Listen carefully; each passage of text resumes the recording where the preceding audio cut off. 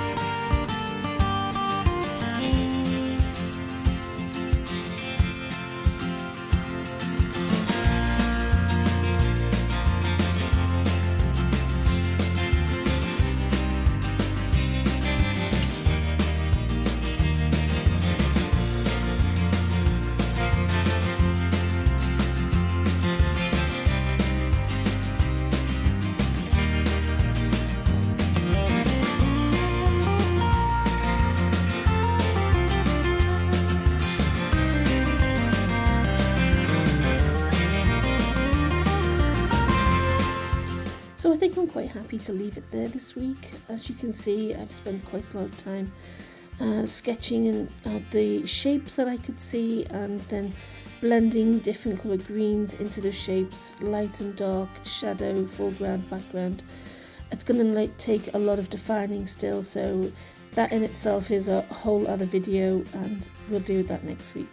So from me and Rosie, who is where she is not allowed to be, we say thank you for supporting our channel, and we'll see you next week. Goodbye.